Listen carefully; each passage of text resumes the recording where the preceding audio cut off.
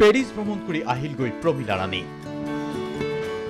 পেৰিছত কি দেখিলে প্ৰমিলা ৰাণীয়ে?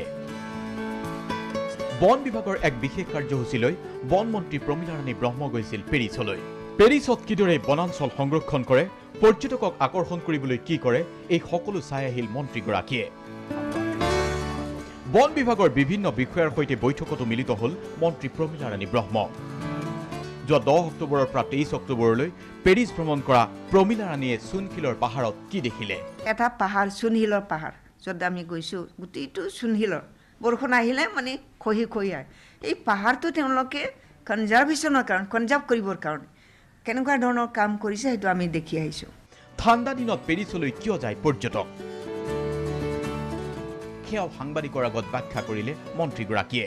আৰু তাত ঠাণ্ডা দিনত গোটেই বৰফ পৰে, তাত বৰফ পৰিলে টুৰিষ্টসকল বেছিভাগ টুৰিষ্ট তাত যায়, স্কি কৰে, তাৰ পৰা তেওঁলোকে যথেষ্ট ৰেভিনিউ ইনকাম কৰে। আৰু পেৰিছৰ আঙুৰ খেতিও চালে বন মন্ত্ৰী প্ৰমিলা ৰাণীয়ে। তিনিটা ঠাইত গৈ ফৰেষ্টটো চাইছোঁ, বহুত ভাল হৈছে।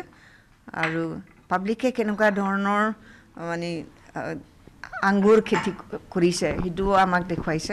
অসমত এফালৰ পৰা চলিছে বন ধ্বংস অভিযান, কিন্তু পেৰিছত ইয়াৰ সম্পূৰ্ণ বিপৰীত ছবি। পেৰিছত স্থানীয় লোকসকলে সৃষ্টি কৰে বনাঞ্চল। সেই বনাঞ্চলো চাই আহিল প্ৰমিলা ৰাণীয়ে। তাত ছিষ্টেমটো বহুত ভাল। পাব্লিকে মানে ফৰেষ্টটো ক্ৰিয়েট কৰে আৰু তেওঁলোকে অ'নাৰশ্বিপটো পায়। যেতিয়া মেচিয়ৰ্ড হয় গছবিলাক তেতিয়াহ'লে তেওঁলোকে টেণ্ডাৰ দিয়ে। টেণ্ডাৰ দিয়াৰ পিছত যিখিনি ৰেভিনিউ আহে সেই ৰেভিনিউৰ পৰা 80% পাব্লিকৰ হাতত যায়। স্থানীয় লোকসকলে বনাঞ্চল সৃষ্টি কৰা কাৰ্যত এক প্ৰকাৰ অভিভূত মন্ত্ৰী প্ৰমিলা ৰাণী ব্ৰহ্ম। অসমতো একেই পৰিৱেশ গঢ়ি তোলাৰ বাবে বন মন্ত্ৰীগৰাকীয়ে পেৰিছৰ পৰা বন বিষয়াক মাতি আনি অসমত কৰ্মশালা কৰাৰ কথাও চিন্তা কৰিছে। তেওঁলোকে ইমান ধুনীয়া ফৰেষ্ট বনাইছে, সেইটো চাই পেলাই মই বহুত ভাল পাইছোঁ।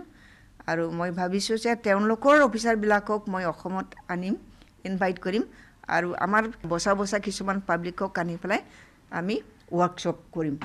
কেমেৰা পাৰ্চন ঋতু শইকীয়াৰ সৈতে মুন গোস্বামী, DY 365।